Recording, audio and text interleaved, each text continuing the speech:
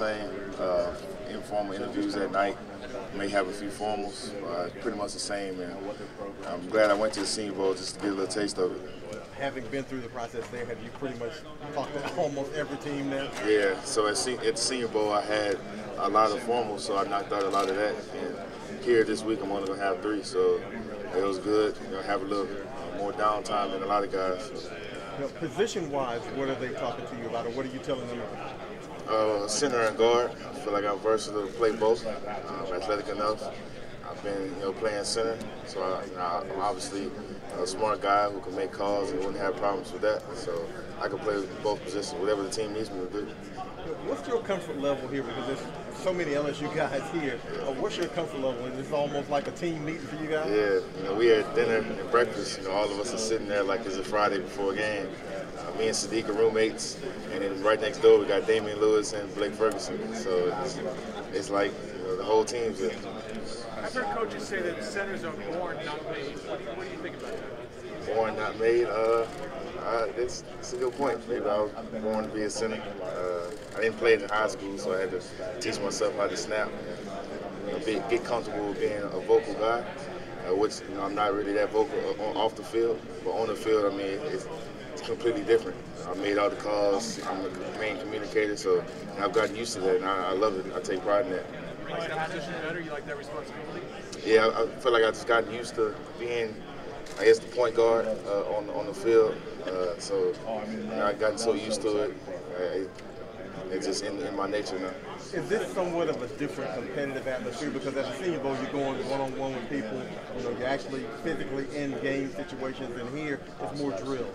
Yeah, a little bit, but you still have that same approach. It's game day. So on Thursday and Friday, you got to come in with that mindset like you're going to dominate every drill. You're going to finish. It's kind of the same, but kind of different in both ways. You said you had a lot of formal meetings at the Senior Bowl. Did you have a formal meeting with the Buccaneers? Yeah, I had one last night. You had one here with the Combine? Yes, sir. Sadiq had mentioned that you have kind of mentored him. I know you said you're roommates with him. He was going through his suspension. He was still with those issues there. What did you try to do to kind of help him out? Just try to keep his head up. Me and Sadiq has been close friends since his freshman year. I remember, his freshman year he was starting and I was still a backup.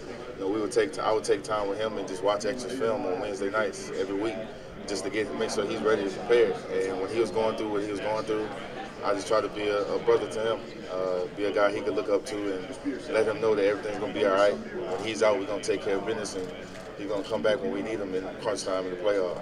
And knowing, he's a young guy, he's been through a lot in his life with Katrina and everything else. How have you seen him kind of grow and mature if you have him? Yeah, he's came a long way. He's definitely learned from his mistakes. He's completely locked in on bettering himself and trying to provide for his family. And he has all the talent in the world on the field, and he's just completely locked in now. So I look forward to his journey and being a guy he can look up to and talk to anytime.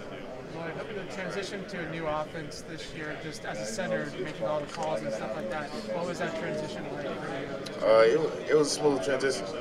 Honestly, I love the game so much. I'm a student of the game, so when I was not at the facility, I'm watching film and teaching myself all the calls and visualizing my assignment. So it was a smooth transition, and we started off good. Last January installing, and in the spring it was like we've been doing this all year, the previous year. So it wasn't really a big transition. It went pretty well. How does it help make it easier at all, you guys, this new offense at LSU, to block or anything like that, or was it?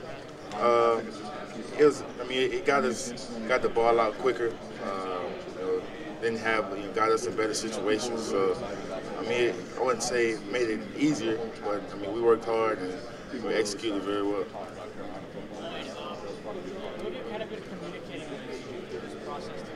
I talk to my family every day, and they keep me up, keep me motivated and focused. So my family, my O-line coach back at LSU, Coach Craig, he's been giving me some tips pointers. He taught me so much these past 2 years he's been here, and I can't thank him enough for that. So definitely my family and Coach Craig. What led you to play center? How long have you been playing center? Can you repeat that? What led you to become a center? So in high school, like I said, I played tackle, and as I was getting recruited, they were telling me I was probably going to end up being a guard or center. And once I signed to LSU, I taught myself how to snap during that time from February to when I enrolled on campus. And it just kind of came naturally after I taught myself. And ever since I've been at LSU, I've been center and guard. Is there anybody in the NFL that plays that position that you sort of pattern yourself off of or watch tape? Yeah, for sure. Definitely pretty much all the top centers: Rodney Hudson, Travis Frederick, the Pounceys, Kelsey from the Eagles. So all those guys, I try to watch them as much as possible and try to steal things from their game to put in mine. You talking to the Eagles at all or anything? I had informal with the Eagles. Met with O-line coach a little bit. Toughest pass rush. I think the toughest opponent all around I played was Derek Brown. He's a total package, great power, speed, get on you fast. So I would say Derek Brown, and also Neville Gallimore from Oklahoma, pretty good player, quick edge rusher. What have you been working on since the end of the season? What have you been trying to improve on? My footwork. Well, first of all, getting stronger upper body. I've been working on that a lot. Getting more consistent with my footwork, and also continuing to work on my hand placements, being more consistent and not waiting as long to throw my hands in the pass game. Upper body for that bench press? Yes, sir. You got a number you're looking for? We'll wait and see tomorrow. We'll see. You talking to the Steelers at all? Yes, sir. A little bit in informal meetings. You talked about being a point guard of the